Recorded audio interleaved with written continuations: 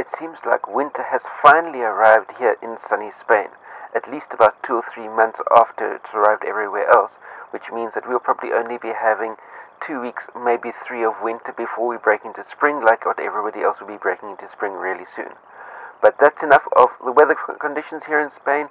Without further ado, let's roll that intro and get stuck into this week's news in the Week in Triathlon.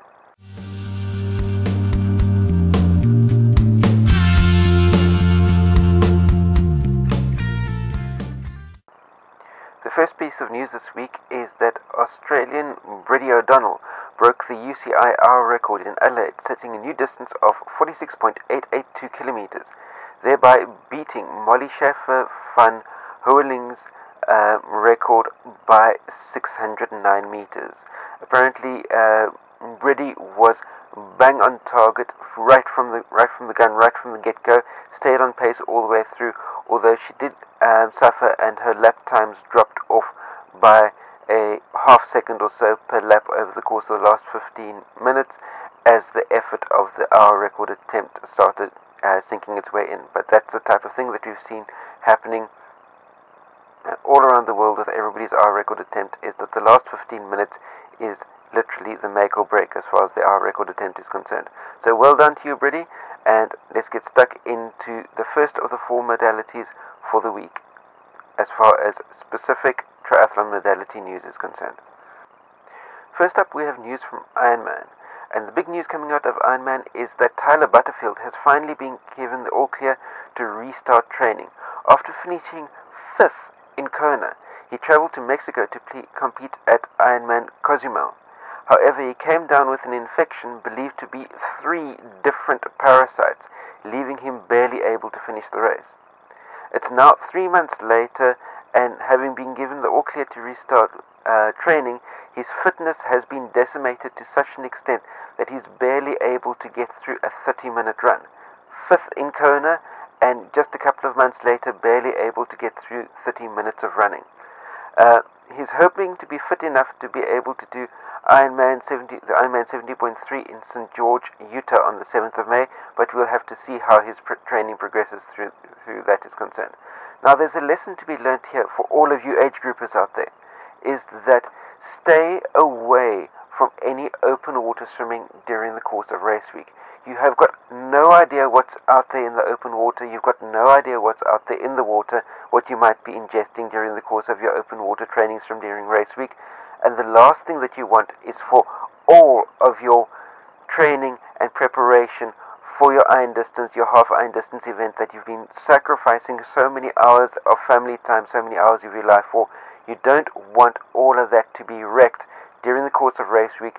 Pick up a bug by swimming in the open water during race week, and come the night before race day, you're throwing up into the toilet, or you arrive at the race venue on race morning, puking all over the place, and absolutely wrecking your days out, your days racing. So the lesson there is, and Coach Brett Sutton keeps all of his athletes away from open water during the course of race week. He only trains them in the pool, in the indoor pools, where there's control over water cleanliness because it's chlorinated. So he swims them in chlorinated water during race week to make sure that the water's clean and that they stay infection-free. Because remember, when you're at race weight, your body fat percentage is way down, which means that your immunity system will be compromised and you're far more susceptible to picking up bugs from swimming in the open water. So that's the lesson for you all to be able to learn.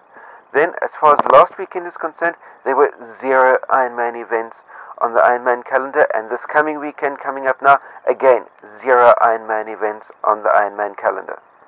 Next up, Challenge family news, and the big news from the Challenge family is that Finland will be joining the Challenge family on Sunday the 14th of August with a half-distance Challenge Turku.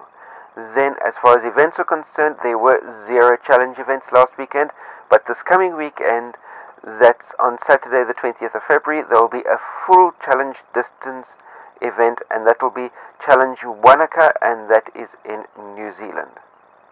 Onto the world of Xterra, and the entire focus of the Xterra world at the moment, as far as news and any information coming out of Xterra, is that Xterra Xterra South Africa will be taking place this weekend. And I remember my experiences in the 100+ degree heat in Grabo out in South Africa, because after all, everybody remembers their first time. And as far as events are concerned, last weekend there was nothing on the Xterra World Tour to be able to report on. And as I mentioned, this week Sunday, the 21st of February, is the Xterra South Africa in Grabo. Next up, the ITU. The big news out of the ITU is that the ITU has opened the bidding process for the 2017 World Series events, as well as the 2019 ITU Grand Final.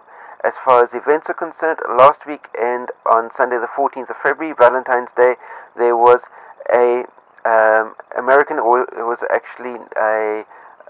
Iberico-American sprint distance cup event, and that was held in Havana, Cuba. The women's race won by Camila Alonso of Spain, while Carlos Javier Quincharo Forero picked up the men's title. Then also on the 14th of February, again in the Havana, Cuba, a Iberico-American middle distance cup event was held, and Ellen Hart of the USA picked up the ladies' title, while Gustavo Rodriguez Iglesias of Spain picked up the men's title. Then also on Valentine's Day was the Winter Triathlon World Championship in Zeltweg in Austria, and you had Yulia Surikova of Russia picking up the ladies' title, while Pavel Andreev of Russia picked up the men's title. Then again, still on Valentine's Day, there was the South Asian Games in Guwahati in India, and you had Pallavi Retiwala of India picking up the ladies' title, while Dilip Kumar, also of India, picked up the men's title. And the final event that took place on the ITU calendar on Valentine's Day last weekend was an Oceania Sprint Distance Cup event taking place in Kinloch, New Zealand, and you had Rebecca Spence of New Zealand picking up the ladies' title, while Ryan Fisher of New Zealand picking up the win for the men. As far as this weekend coming is concerned, it's all happening on Sunday the 21st of February. You've got an Oceania Continental Cup taking place in Devonport, Tasmania, that's in Australia. You've got an African Continental Cup taking place at the Troutbeck Resort in Zimbabwe, of all places. And you've got an American Continental Cup taking place in Mendoza, Argentina, and a Winter Triathlon World Cup that will be happening in Quebec, Canada. So that brings us to the conclusion of the ITU events for this week. That brings us to the end of this week's edition of the Week in Triathlon.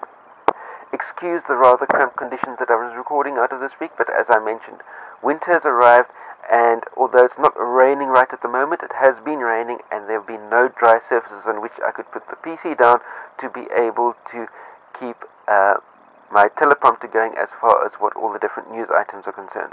But remember, stay tuned to my channel for all the content that comes out to you daily. Remember, every single day of the week there'll be new content coming out on this channel.